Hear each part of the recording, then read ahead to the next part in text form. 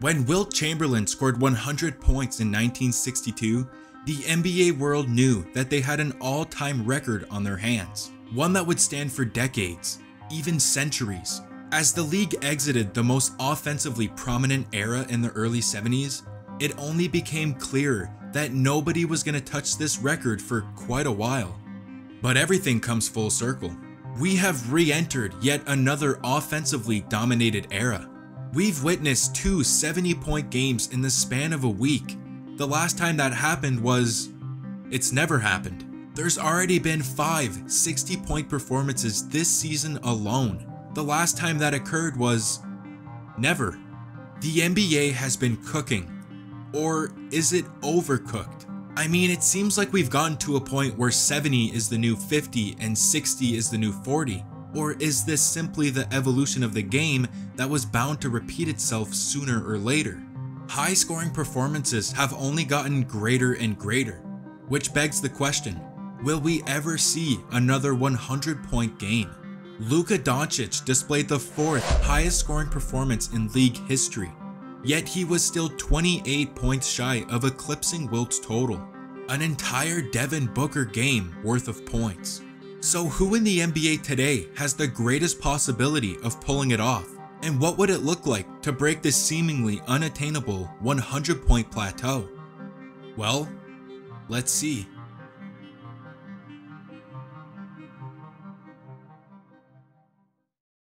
To find a player capable of scoring 100 points in an NBA game today, we'd have to take a deep dive to locate an individual who fits the criteria of an elite, efficient, high-volume scorer who can get a shot off at any moment. I'm just playing.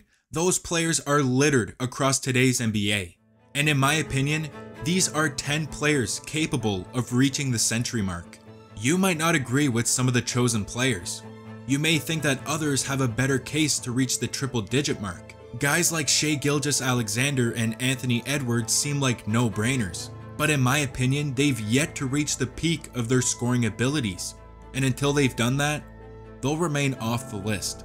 Now, in order to find the player or players that can catch fire one night and possibly go off for over 100 points, there will be 3 different criterias, all of which revolve around scoring. Obvious, right? I know. Scoring 100 points would take an absurd amount of shot attempts from everywhere on the court. To accomplish a top 10 scoring performance of all time during this era, you'd have to attempt an average of 37 field goals and 21 free throws. If we were to compare our 10 players' career high attempts from these areas to these averages, we'd get a better understanding of who would be capable of attempting and making this many shots.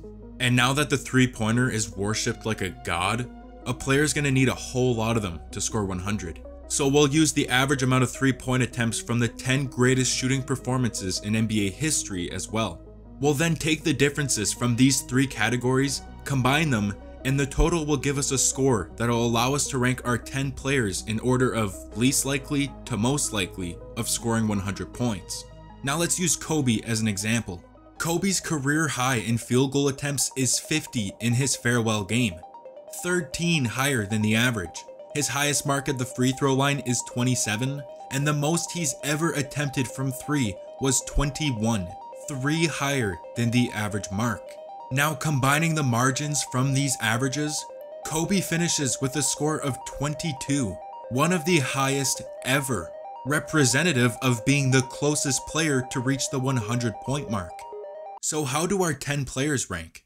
Steph Curry is unanimously the greatest shooter we've ever seen, but what separates him from the rest is his ability to catch fire, like some type of inferno. He's regarded as one of the few players that if he got hot for an extended period of time, that a 100-point game is a true possibility. Damian Lillard is also one of those guys.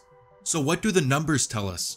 With identical career highs in three-point attempts, and Dame having the slight edge with free throw and field goal attempts, he statistically has a greater chance than Steph to reach the century mark. It doesn't claim that Lillard is better than Curry. It just simply comes down to play style and opportunity. When you consider Steph's high efficiency and low volume free throw shooting, and the fact that he spent the majority of his career with numerous Hall of Fame teammates by his side, it only limits his opportunities of shooting a high number of field goals or just simply playing a different style of basketball altogether. Dame's career arc has been the opposite, slightly higher volume and a lack of star teammates to help carry the load, basically resulting in a one-man offense on that side of the court. Steph's efficiency and play within the system play style limits the chance to go for 100. The same goes for guys like Jokic, Durant, Tatum, and surprisingly, Luka. Jokic's low volume pass first style of play simply results in less scoring opportunities for himself, and Luka is similar in a way. Despite scoring 73 a week ago as currently the second greatest scorer in the NBA, he also ranks third in assists. He doesn't mind making the extra pass, and when the shots are there, he'll take them. Many of his highest scoring games are done with high efficiency, not high volume. And for Tatum and KD, they have the ability to get a shot off at any time, but they opt to play the right way and within the system without forcing anything. Durant has directly stated this. That's his style of play. He doesn't force it. And with other superstars by their side for the majority of their careers, the need to go crazy isn't there. They can, but don't. Now this leaves us with 4 players: Embiid, Booker, Giannis, and Mitchell, all with career highs over 64, and 3 of the 4 players have notched 70+ point games. Who gets the nod? The guards or the bigs? The 10 highest scoring performances in NBA history consist of 1 center, 2 shooting guards, and 2 point guards. History seems to tell us that with the exception of Wilt, guards have a higher chance of achieving record-breaking scoring performances. Booker and Mitchell are elite 3-level scorers. They each have a career high in free throw attempts over 25, both coming in their 70-point games. Donovan finds himself below the average of field goal attempts, while Book jacked up 40 shots for his career high. And from 3, Mitchell is right on the average, while Booker reached a mark of just 15, as more of a mid-range scorer throughout his career. Add up the numbers and Mitchell ends with a score of 3, good enough for the 5th spot on our list. And for now, Booker earns the top spot. Let's move down to the block. Joel Embiid has been on a scoring rampage this season, and the secret sauce to averaging 36 points per game in the NBA? Free throws. With a career high of 27 attempts, Embiid is 6 over the average. From the field, he finds himself on the over by 4, but the lack of volume from 3 limits his potential of pulling off a 100-point game. That leads to a score of 5, and at the moment tying him with Booker for the #1 spot. As a non-jump shooter, Giannis immediately handicaps himself with a career high of just 12 threes attempted, 6 below the average. But he finds himself on the uptick with 39 field goal attempts, which now leads us to free throws. As much as Giannis is completely inefficient at the free throw line, it hasn't stopped him from driving into the paint with a career high 32 free throw attempts in a single game, landing him a final score of 7. I understand that a guy who can't shoot threes finishing at the top spot can be controversial. After all, this formula isn't perfect. It's just meant to give us an estimate of who is most likely to reach the 100-point mark if everything were to go in that player's favor.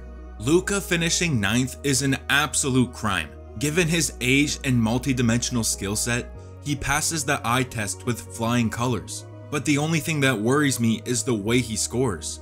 Dribble, dribble, dribble, dribble, shoot. He expands too much energy.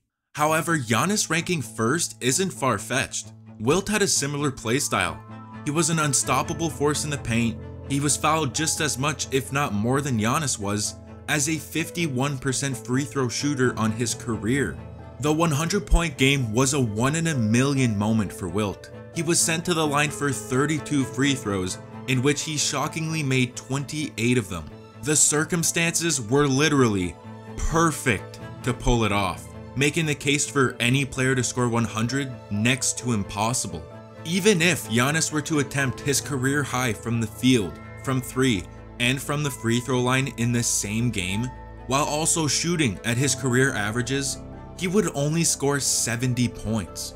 But let's say Giannis had an all-time career night and shot 17% better from the field, from 3, and from the line, while also attempting his career highs from those areas. And the result? Not very surprising. He'd still be 11 points shy of the century mark. It is inconceivable to see a player score 100 points again. In fact, if we took every player from our list and each of them had an above average shooting night, while also attempting their career highs from the field, from 3, and the line, there still wouldn't be a single player capable of scoring over 90 points, let alone 100. What Wilt was able to pull off on March 2nd, 1962 is viewed as an anomaly. The circumstances of that game lined up to be absolutely perfect. As we re-enter another offensively driven era, the thought of someone scoring over 100 points has been bounced around as we witness a chain of high scoring performances that we haven't seen in the history of the NBA. Even in the cases where an individual seems to be unconscious for an entire game, or when teammates force feed a player in hopes of watching history, that triple-digit milestone is still so far away. It raises the same question: will we ever see another 100-point game? After what we've just learned, my definitive answer is no. It's a 1 in a million performance, and in our case, that one has already been achieved. Let me know in the comments who you guys think can actually pull off a 100-point game, or if it's even possible in the first place, and I'll see you in the next one.